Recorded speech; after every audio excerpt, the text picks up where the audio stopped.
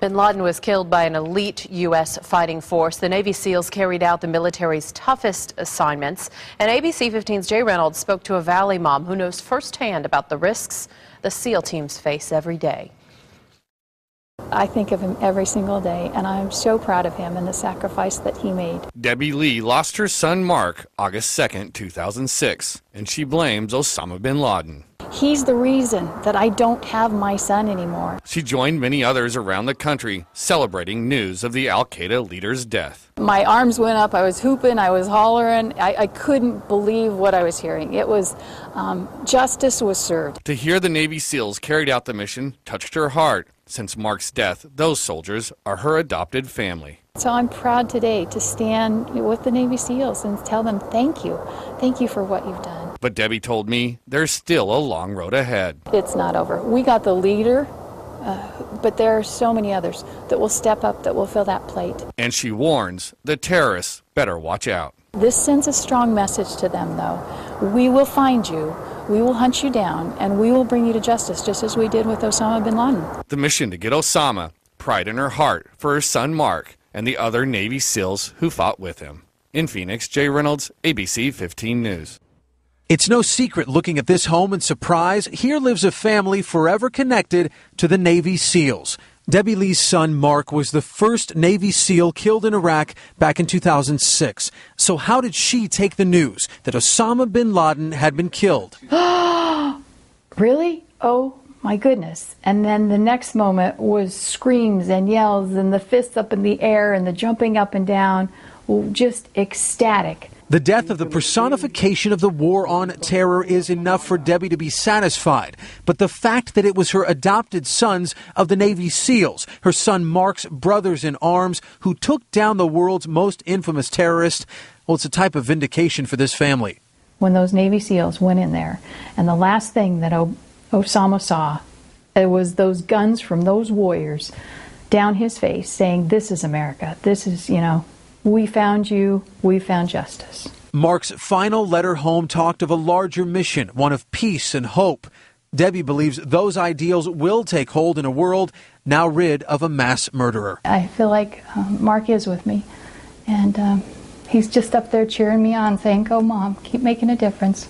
The first Navy SEAL killed in action overseas in Iraq, and to find out that a group of Navy SEAls took Osama bin Laden out. Your thoughts? Oh my goodness, I could not believe the different emotions that I went through last night.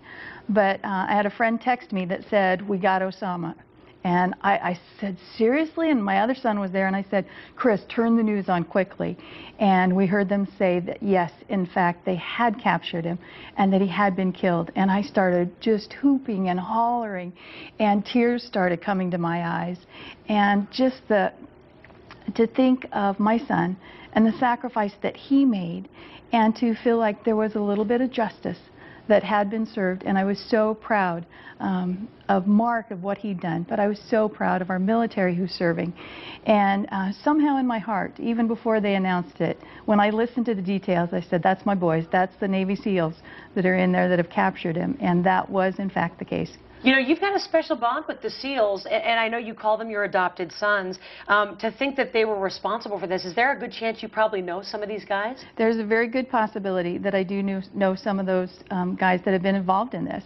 I've been blessed. I used to say I had 21 adopted sons, and I remember getting an email from one of the East Coast SEALs, and I had sent out information about what Marc had done and some of the other events I'd been involved in. And he wrote back and he said, "Mama Lee, you made a mistake." And I'm like, "Oh my gosh, I've been telling Marc's story for years. What part of it do I have wrong?" Right. And he said, "You don't have 21 adopted sons, you have 2,000. Oh, wow. And I thought, wow, Christmas is going to be expensive this year. That's where you kind of cut back a little bit. I know you've met former President Bush, who called the Navy SEALs the elite of the elite. I know how proud you are. Even to this day of your son, what do you think that we need to remember as Americans in terms of the fact that, Osama bin Laden is one man, Al-Qaeda is many? Yeah, the war on terror is still out there, and we need to continue to pray for our troops that are over there now. This is the time of year in Afghanistan when it starts to warm up a little bit, and things go crazy over there naturally.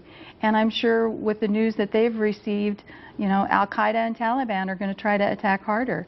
And our men and women in the military sacrifice so much for the freedoms that we enjoy each and every day, and we need to not forget them. You know, we need to make sure that we're taking care of the families that are left behind. And I know that's what America's Mighty Warriors does as well. I know you have a benefit coming up in August in San Diego near the Navy SEALs Training Center. We do. Actually, Marc's buried over in Fort Rosecrans, and on August 2nd, that will be the 5-year anniversary of his death. And they are dedicating the training center there at the SEAL base where all of the SEALs go through before they're deployed, and it will be the Marc A. Lee Training Center. How interesting. Your son Marc lost definitely too soon at the age of what, 28 years old. First SEAL killed in action, and now we hear that a group of SEALs, Kaylee and Scott, are responsible for the death of Osama Bin Laden. Debbie Lee, we appreciate you joining us, and I want to encourage folks to check out their website, americasmightywarriors.org. They do a lot for the military families around the country. It makes us so proud. Absolutely. It really does. Thank you. Military mom Debbie Lee feels a special pride in what the Navy SEALs accomplished during their mission to take down Bin Laden. That is because her son was a Navy SEAL. Marc Allen Lee was the first SEAL to die in Iraq back in 2006. Now his Gold Star mom wants the Obama administration to reconsider its stance on interrogation, saying the military should be able to do whatever it takes to secure our freedom. Debbie Lee joins us from Phoenix, Arizona. She's the founder and president of America's Mighty Warriors, a nonprofit started in honor of her son. Debbie, thank you so much for joining us on this Mother's Day. You bet. Thank you for having me. You know, when we talk about interrogation techniques, very often it's seen as a political discussion. One administration having a very different stance than another administration, different lawmakers taking different stances. But for you, this is very, very personal. You know, what are your thoughts on this administration and their current policies when it comes to interrogation?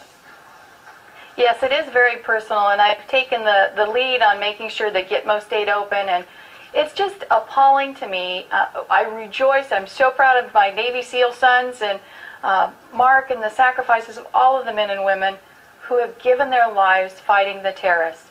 And we watched when Obama campaigned, he was adamant about closing Gitmo, about closing the secret CIA prisons, which he did accomplish with the CIA prisons.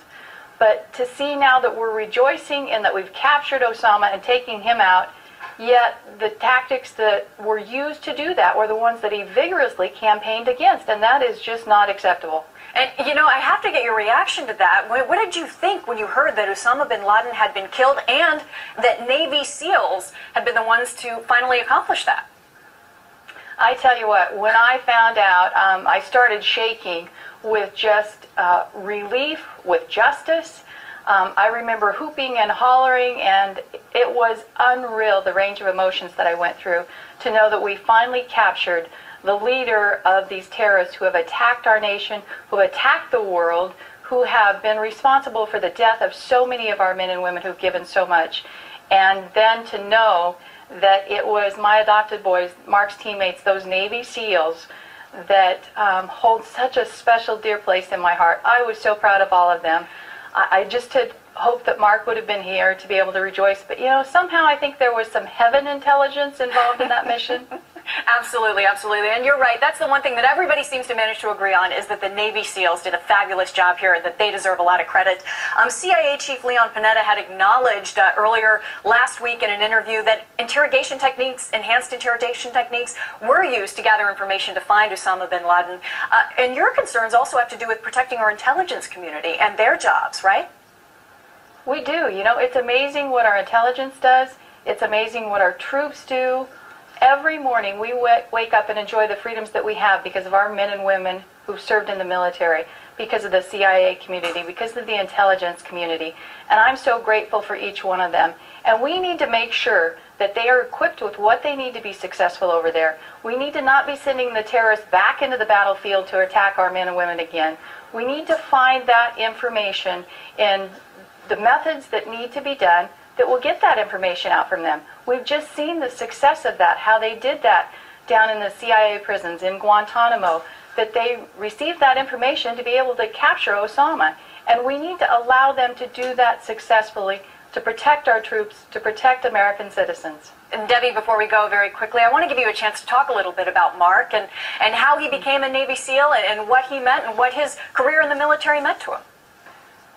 That was a young man that was filled with perseverance, determination, had an amazing sense of humor, but had a huge heart. You know, so often we picture our Navy SEALs as these macho, tough warriors, which they are, but they're balanced men that have a compassionate side, that have a caring side, that are intelligent. And that's who Marc was. He made the choice. He was trying out for a professional soccer team in Colorado, blew his knee out the night before tryouts, and came home to recuperate. And during that time, he'd always wanted to be a Navy SEAL. I think every young man that watches the movies about the SEALs, that, you know, they're the good-looking guys that get the girls and they're on the edge of battle all the time in the movies. But I don't know that I took him serious when he began that at first. But then as he began to study, he read autobiographies. He started preparing physically. He knew exactly what it took. He began preparing mentally. And that young man, the first time that he went through BUDS, during Hell Week, he got pneumonia and pulmonary edema. And they do med checks on him, and they did a med check and said, we got to yank you. You've got to start over again. He said, no, I'm good, I can do this. They said, no, we lost one of the SEALs 2 classes ago with exactly what you have. And he persevered, and he got it done. He persevered, started all over again, and ended up being in Running Man, running for Honor Man of his platoon. He didn't get Honor Man, but an amazing young man with determination and fortitude. You know, he willingly stood out in the direct line of fire 3 times the day he was killed. I've been over to Iraq. I saw the area. He could have stayed below the wall. He could have waited for backup. His buddies probably would have been killed, but Marc would have been with me today celebrating Mother's Day. But that wasn't who that young man was. He valued other people's lives more important than his own, and he made the choice to willingly give up his life so that his buddies could live, so that we could have the freedoms that we enjoy each and every day in America. And Debbie, I want to thank you so much this Mother's Day for coming on and talking about your son and sharing his absolutely incredible story. You know, his sacrifice. Thank you as a mom for bringing him into the world and raising him in a way that he was willing to serve this country. So thank you, and happy Mother's Day. Thank you. I'm blessed to be his mother and blessed to be the mother of Christopher and Cheryl also. Thank you so much. Thank you, Debbie.